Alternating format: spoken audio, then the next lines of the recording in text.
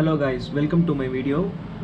In this video I'm going to share my experience about how to solve non-detecting external hard disk. Simple guys, just follow my steps. Now I am inserting my USB cable of external hard disk and I am not getting any detection in my computer.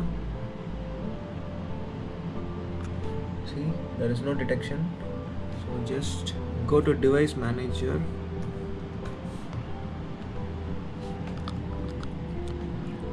and click disk drives. In that it is detecting Toshiba external USB 3.0. so okay, if it detects here, then it's very simple to solve.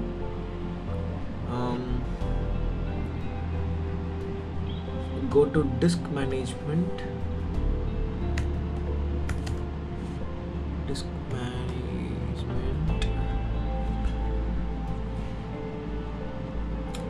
and then you can find it here.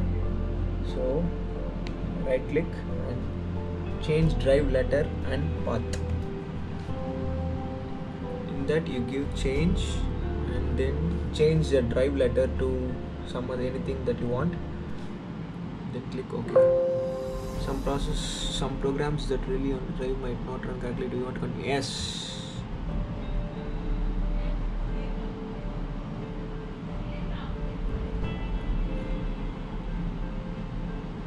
It will take some time.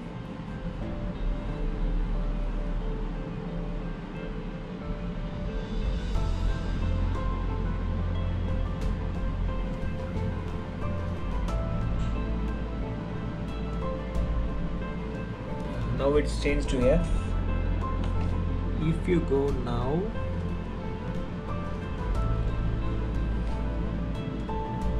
it's now detecting and it's showing local disk F, partition F. Then you can access your files. So it's very simple method to solve the non-detection problem. Let me know it works for you. Just comment below. If it doesn't work, just comment below. I'll reply the other suggestions or other methods as soon as possible. So thanks for watching.